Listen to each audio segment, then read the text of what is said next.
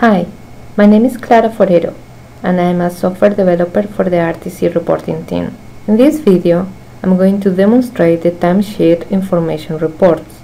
These reports are going to display the information entered on the Time Tracking tab of the work items. On this tab, we can enter the number of hours that a user worked on a specific task on a specific day. If this is the first time that you are working with these reports, you may have to start by deploying the report resources, since they are not deployed by default. In order to do that, we go to Reports, Report Resources. We use the button Deploy New Resources. We select the project area and then look for the 5 reports resources. Personal Timesheet, Personal Timesheet by project area, Personal Timesheet by work item, Team Timesheet, and work item timesheet summary. In total, 5 resources. They have been deployed. Let's create now our reports. We go to Reports, My Reports. Let's start with the Personal Timesheet. I can select a specific project area or a specific user, or I can decide to leave everything unchecked. I need to select though a from and to date. Let's save the parameters and run the report. I can see on the last column the total per user and on the last row the total per time code. Let's edit the parameters again and choose only the user admin. I can see now the time tracking information only for the user admin, and at the bottom of the report I can see the parameters used to generate this information. If I click on the user's name, the Personal Timesheet by Project Area report is open.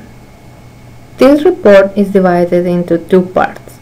The one on top shows the total hours by project area and time code, and the one at the bottom shows the total hours by project area and work item.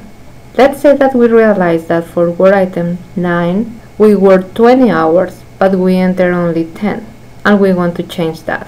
By clicking on the work item description, the work item gets open. We go to the time tracking information and enter the missing information.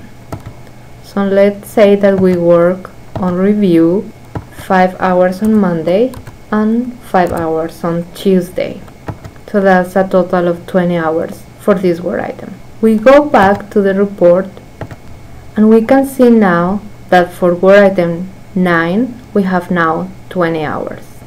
This report, Personal Timesheet by Project Area, was opened from the Personal Timesheet report, but it can also be opened independently. To do that, all we have to do is to create a new report based on the specific resource. Let's see now the third report, Team Timesheet. This report will display time tracking information for the current project area for selected work items. Let's create the report based on the Team Timesheet resource.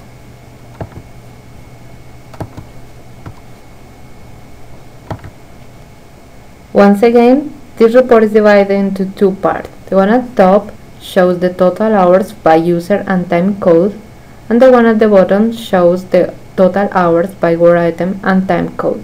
If we edit the parameters, we see that we can select a specific category, timeline, or iteration. If we click on the user's name, the Personal Timesheet by work item report is open. This report shows detailed time tracking information for each work item for the selected user. Finally, the work item timesheet summary.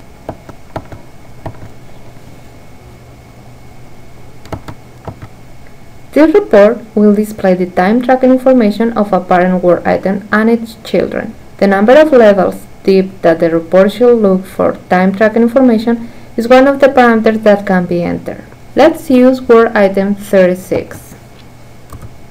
And let's say that we want to go only 1 level deep. It means only the immediate children are going to be displayed on the report. The report shows the totals by work item and time code. In this case, Only the immediate children of the word item 36 are included here.